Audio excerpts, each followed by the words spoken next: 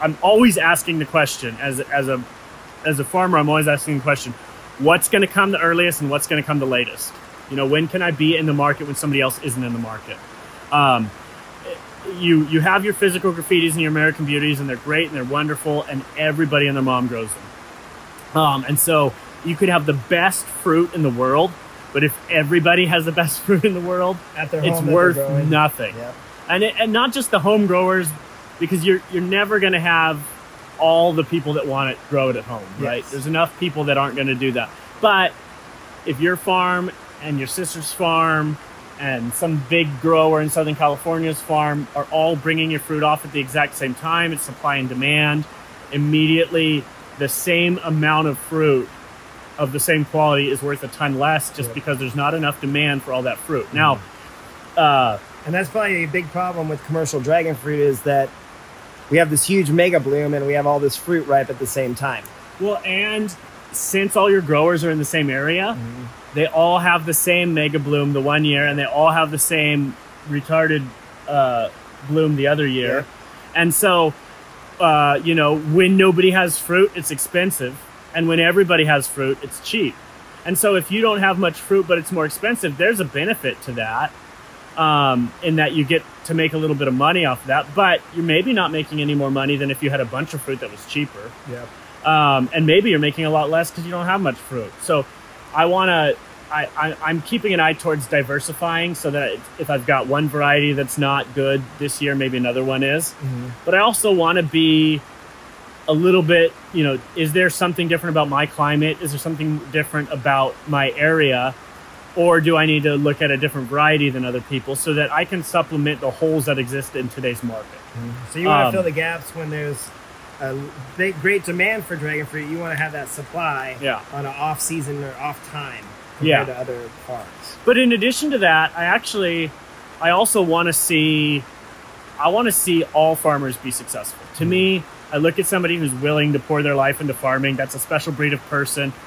And this is maybe different than other people, I really like to eat food. I enjoy having nutrition in my body that I can eat that makes me grow and be healthy. And I know maybe everybody doesn't feel that way, but I hope most that way a lot. So to me, there's a special place in my heart for farmers. So I want to see people willing to do that hard work be successful. So I think there's some space in the dragon fruit industry for growers to work with each other as opposed to working against each other. So more of a co-op instead of a competition. Yeah, and the bottom line is there's nowhere near enough dragon fruit for the potential market for the dragon fruit right now. But if as a set of growers we communicate to the market, when I have this stuff, I'm going to dump it, then everybody who buys dragon fruit is only going to buy it when you're dumping it. And nobody's going to care about the process that goes into making this stuff good. You know, you could have dragon fruit for 99 cents a pound, and you could have dragon fruit for $8 a pound. And just the experience I've had of eating different dragon fruit, I know for a fact there's things I would pay $8 a pound for, and there's things I wouldn't even pay the 99 cents for. Yes, I agree. And so I think as dragon fruit farmers, we have a responsibility to ourselves, we have a responsibility to the consumers, and we have a responsibility to each other to both keep our quality up and give consumers a way to identify that quality, whether that's a California grown brand or co-op or something like that, whether that's a federal marketing order that gives us an opportunity to sort of supply a certain amount each year as a commodity with a certain standard, right? There's a California standard for citrus, and you don't get to export citrus to other countries and label it as California citrus unless it meets a certain standard. So there is and that's a ratio of Brix to acid. And so if you can create a bar that's required for branding, right? So you have a marketing order and that creates a bar required for branding. You may grow 200, you may have 200,000 pounds or, 20 tons of fruit on the market today. But if it doesn't meet that Brix to acid ratio, you can't brand that as California fruit, because California fruit means something. And so I think California dragon fruit should mean something. So you think the biggest problem is that California lacks a standard for dragon fruit where we can raise the bar, and also that would also affect the standard of imported dragon fruit too. I don't know if I would say biggest problem. Okay. I would say it's one potential solution to a big problem. Okay. A big problem is consumers don't know what they're going to get when they buy a piece of dragon fruit. They don't know where it's from. They don't know why they should care where it's from. They don't know what type of dragon fruit is good. I mean, I think they have like red skinned or red flesh when it says red, white, purple, or red, purple, and that's it. And then, you know, people call reds purple, and then people talk about magenta, and all that stuff is a bit too much for the consumer. What the consumer wants to know is, where do I need to go, and what do I need to look for to know that the piece of fruit is good? Yeah. So it's like a quality assurance. Yeah. Yeah. So it's not quality assurance in terms of like the guy who's putting the stickers on things, yeah. right? It's an actual assurance. If I'm going to spend $8 a pound on a piece of fruit, or if I'm going to spend $5 a pound on a piece of fruit, or if I'm going to spend $20 a pound on a piece of fruit, I want to know that that's worth the dollars that I pay. Mm-hmm. And it is essential as dragon fruit growers, which, you know, I'm experimenting, but I'd like to count myself in that number eventually, if not very soon. I think you're there, you're a grower. What I want to know is that I have a customer who knows what they're going to get when they buy from me. Yeah. And I couldn't possibly overstate the importance of it. I could try, but I wouldn't get there.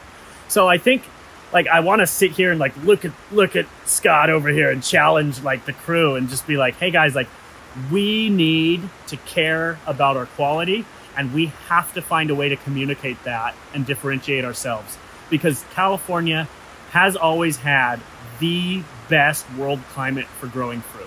We have the best of everything. Mm-hmm. We've got great sunshine. We can harvest more sunshine than anybody else. We have great weather. We have the longest growing seasons out of anywhere. Well, I mean, they could have slightly longer at the equator, but they also have that high humidity that causes problems, right? We've got that dry heat. And more pathogens they have, too. And they have more pathogens. And I've even noticed in here, like we were talking about earlier, I get my humidity up too high for a short amount of time and diseases start going crazy. So we have that dry that we can use to control our own humidity, either through misters or for dripping. We have so many advantages over other areas that grow this fruit. Now, we have some disadvantages too. It's not cheap to get labor in California, you know? So that's something we're gonna have to overcome. Mm-hmm. Some of the cold snaps we get could affect it. So we have to have frost mitigation. But, you know, as an old hat citrus farmer in general, we've been through cold snaps. We've survived them. We have a lot of strategies. There's ice encapsulation. You get the ground wet and it radiates heat. We have wind machines on every plot that we've got anywhere.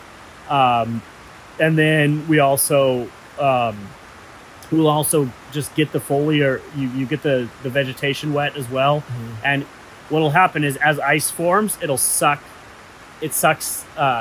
basically releases heat off into the plant as the ice forms, because it sucks the cold.